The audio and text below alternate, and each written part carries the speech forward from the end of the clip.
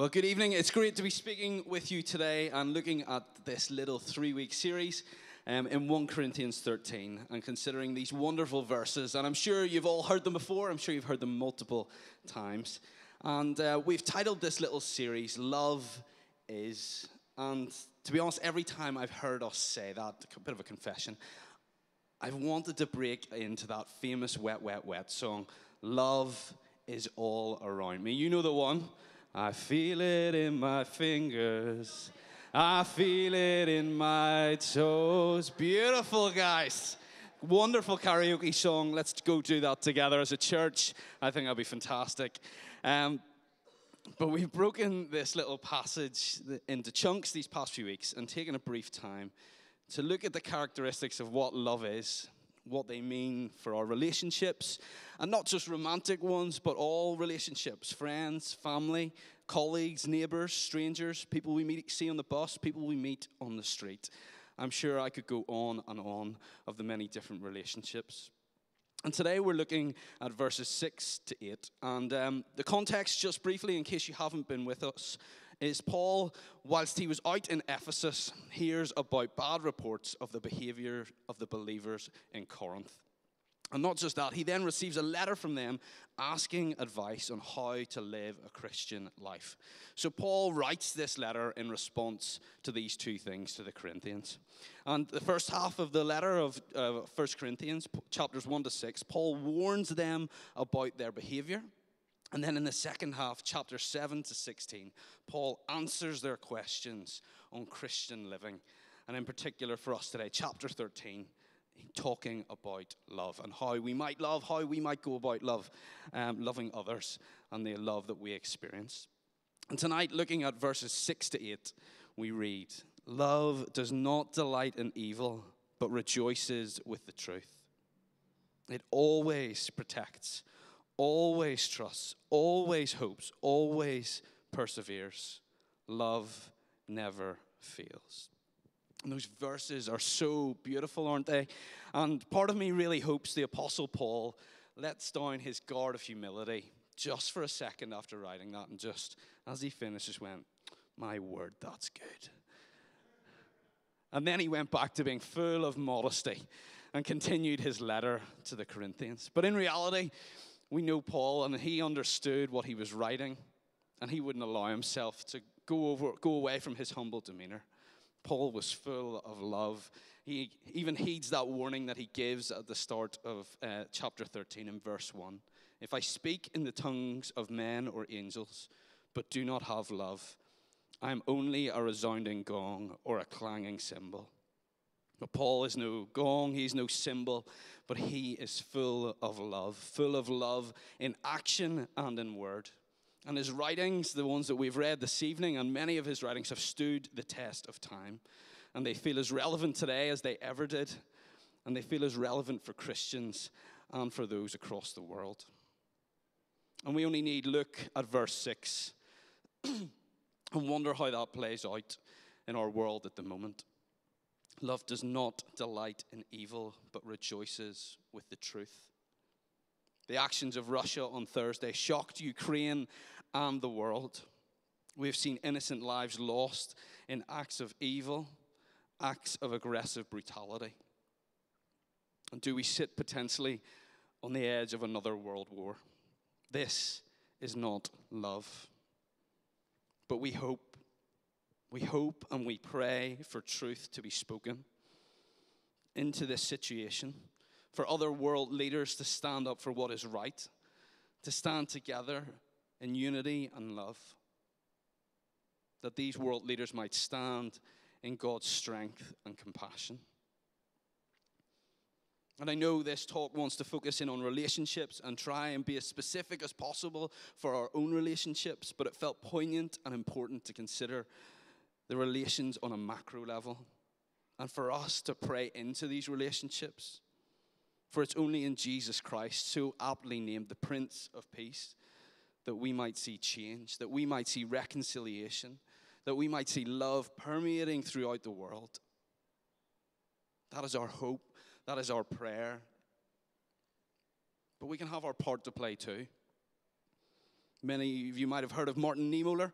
He was a minister in Nazi Germany, and he famously spoke in his regret of not standing up for people during the Nazi regime. And he's quoted as saying, "First, they came for the socialists, and I did not speak out because I was not a socialist.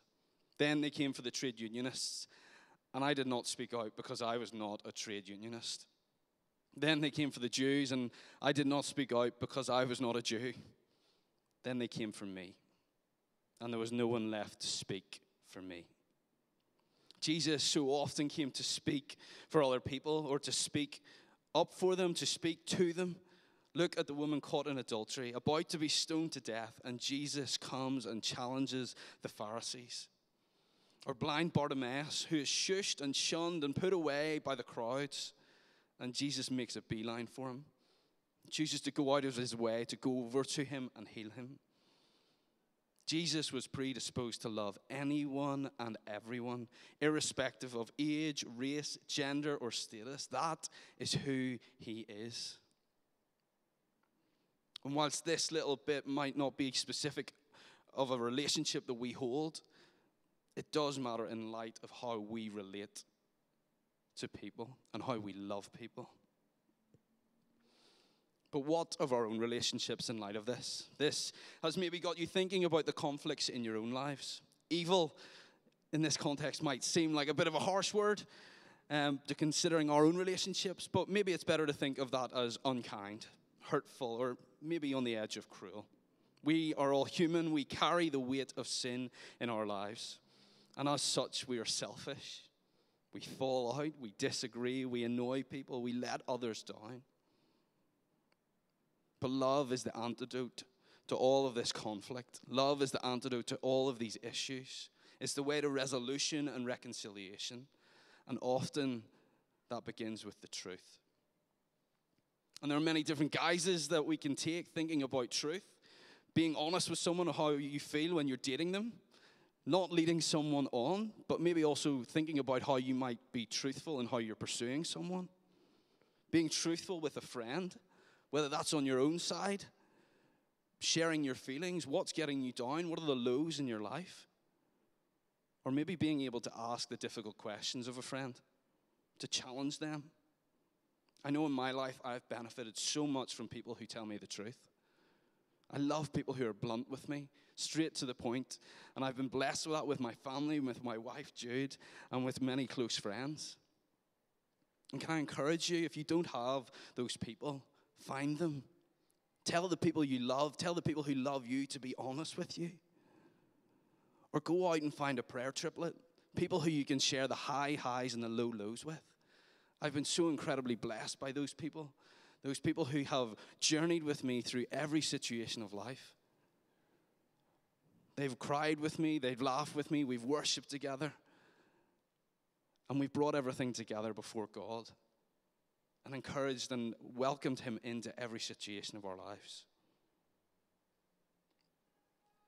But with the truth, what about admitting when we're wrong? Does anyone like doing that? It's so tough. We love being right. We love winning arguments and debates, even in the most inane of topics. But at what cost? Yes, there's a space for a healthy, loving debate or argument. But what if we were more interested in winning people rather than arguments? What kind of message would that give in our relationships? That we love them more than ourselves? That we love them more than our own pride? That we love them more than the need to be right? And the same might be true retrospectively, going back and admitting we were wrong rather than holding on to something. And this might require a bit of work. This might require real courage to admit to ourselves that we're wrong before we can admit to anyone else. This isn't going to be easy, but it could be totally and utterly transformative for you and for the other person. And today, that might take some prayer. That might take real prayer to ask for the courage to do this, for the bravery to swallow our pride, to tell the truth, and to go out and win people because we love them more than ourselves. That was verse 6. But what of verse 7? It always protects, always trusts, always hopes, always perseveres. You might have heard this in a different version of Scripture. Bears all things, believes all things, hopes all things, endures all things. And can I encourage you to go home? I'm going to look at this as a bit of a set together. I'm going to call it the always set. But can I encourage you to go home and look at these even more deeply? They're so rich. Go home and study these pieces of Scripture. But I'm going to refer to them as always. Because this love is not born out of conditions. We will love sometimes, or we love when we receive something in return. No, this is love no matter what the circumstances. Love that always is. The desire to love is no new thing. In this way, it's no new thing. If you're married or ever been to a wedding, you'll have heard people make vows. And not just vows that say, I love you in a kind of mushy way, but vows that say, I will love you no matter the consequence. From this day forward, for better, for worse, for richer, for poorer, in sickness and in health, to love and to cherish, till death us do part. When Jude and I got married, our MC, my friend Stuart, got up and said, Jude and Marcus are married, and it's wonderful. But as they vowed, for better, for worse, I thought, in many ways, that describes them. I mean, Marcus couldn't do any better. And Jude, well, she really couldn't do any worse. Cheeky git. These vows are a desire. They're a hope to love no matter what we get in return. A desire to love always. And they're a reflection of how Jesus loves. We aspire to get there, and I know that we might not always get there. And I know it hasn't been everyone's experiences, and marriages don't work out for a variety of reasons, irreconcilable differences. And that's okay. We are human. We are not Jesus. We're not capable of fulfilling these all of the time. But there's no guilt and shame in these. There's no guilt and shame whatsoever, because Jesus has enough love for each and every one of us. His love is always.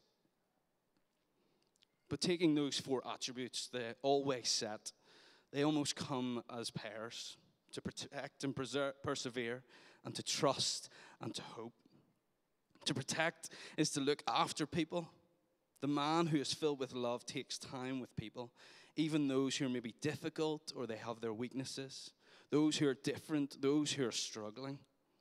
And this is the type of love that can persevere even in the most tough of times. It doesn't give up when you are struggling. It doesn't give up when someone around you is struggling. This could be your boyfriend, your girlfriend, your husband, your wife, your friends, your family. This kind of love keeps on going. But loving in this way will also lead to trust and to hope. Trusting in people to come through for you. Trusting in them to be there and support you. And hoping for them. Hope for their welfare. Hope for their success. Hope for their happiness. Hope for their hearts and their character. This kind of love is shown so perfectly in the story of the prodigal son. The father who gives his son his inheritance, and the boy goes off and he lives it out, spends it all in wild living. But the father stands at the gate every day, hoping against hope, trusting that his son will come back, believing for the best, that his boy will make good decisions. And then he does. He returns to him, and the father embraces him and protects him and loves him, because he's always loving him.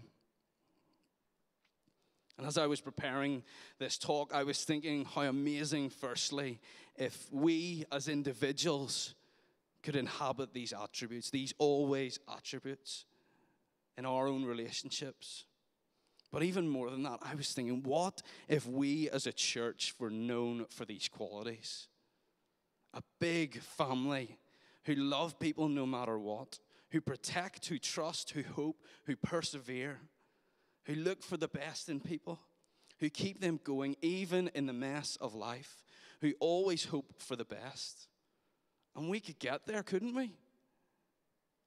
It might take time, it might take effort, but how amazing would that be? And it would come through investing in each other, and joining in groups, and serving with and for each other. It involves things like focus, going away together as a big family to build those relationships, to worship together, to come and know God better together. How incredible would it be to be a part of that family that was known for love?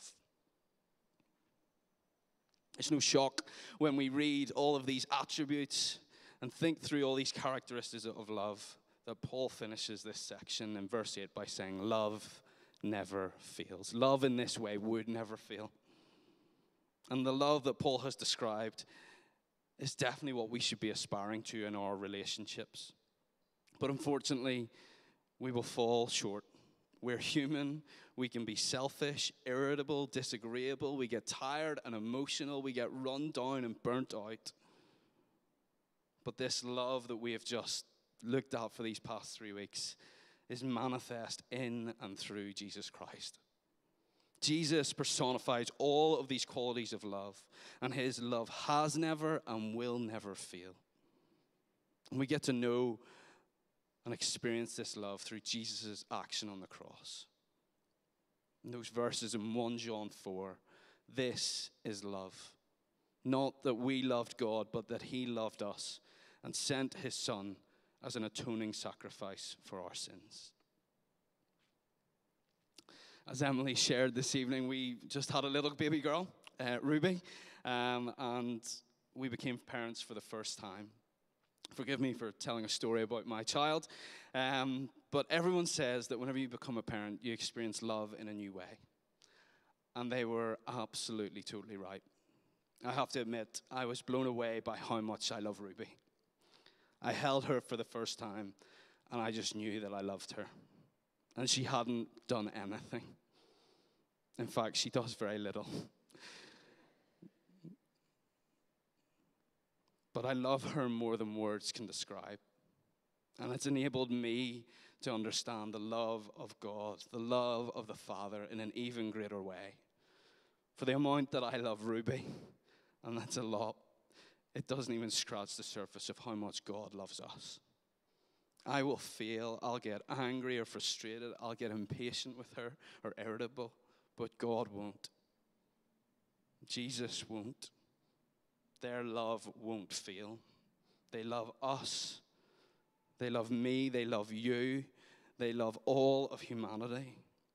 And it's not built on any condition, anything that we might do. And in fact, sometimes we want to push God away. We want to go our own way. We can be selfish and unkind. And though we still might have sin in our lives, God still loves us. And he never stops loving us. Can I say that again? God will never stop loving us, loving you, loving me, loving all of humanity in this world. Because that is who he is.